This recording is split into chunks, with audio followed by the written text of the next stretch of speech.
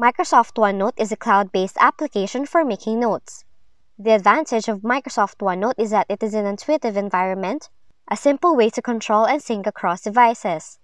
A frequent way of use is to organize your notes or making a record within Teams or meetings.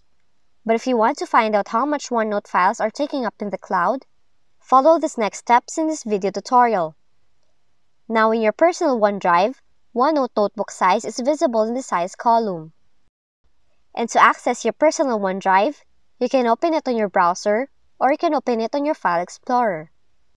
If you want to access your personal OneDrive on your browser, simply type in onedrive.live.com on the search bar and then press Enter. Log into your account,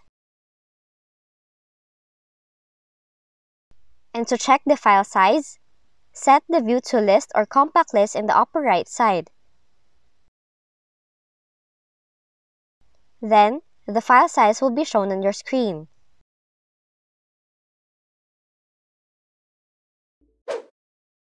But if you want to access your personal OneDrive on your File Explorer, simply launch your File Explorer on your desktop, then open your OneDrive folder.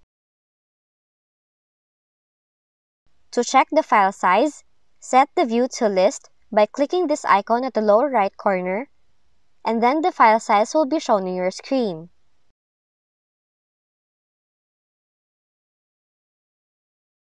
And that's how you can check OneNote notebook storage size.